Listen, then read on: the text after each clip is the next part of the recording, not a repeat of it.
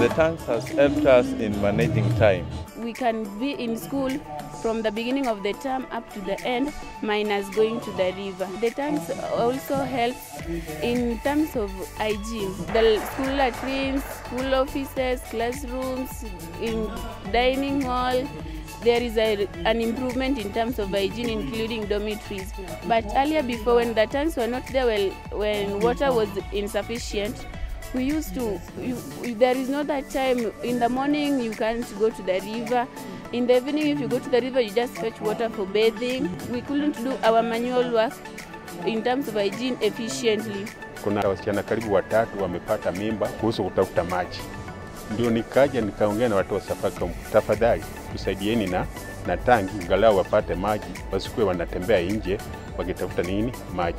Ndio Safaricom wakafanya wakakubali kupatia hizo tangi. This is a great day that the Safaricom Foundation has honored us with, even to unveil, to bring to us 3 water tanks, 10,000 liters each, installing them and putting gutters and ensuring that water is collected for this clean water is collected for the student to use. From the time we got these water tanks, I want to say that the health of our students have improved, and we have also managed our student discipline has improved. We really appreciate for the work done.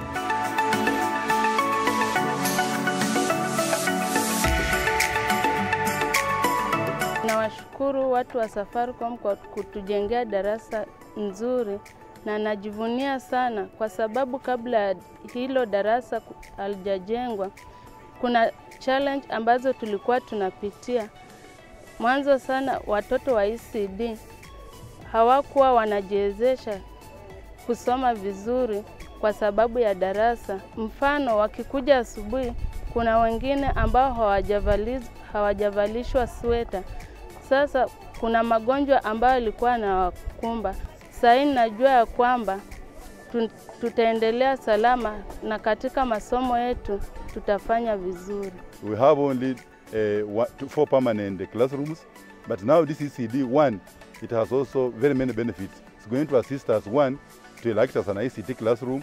2, it's going to assist the school as a whole. 3, during NEC examinations, you're using this particular hall.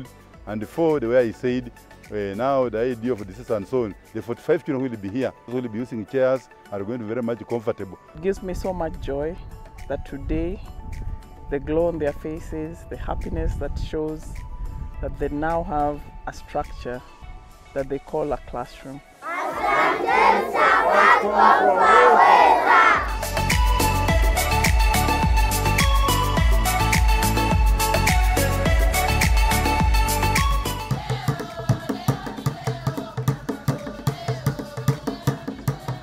I'm happy because Safaricom has already launched for us a new library. So initially we had very many problems of now we didn't have anywhere to do research or have the revision materials, but now we have access to many revision materials, and now we expect a better results come when we'll be doing our exams. Before this, our students were reading outside under trees. We hope that our mean will go beyond this because now we have a facility and the students will have ample time to improve their reading culture. This project costed us about $500,000. With the amount we were able to buy books, have shelves, chairs for the students.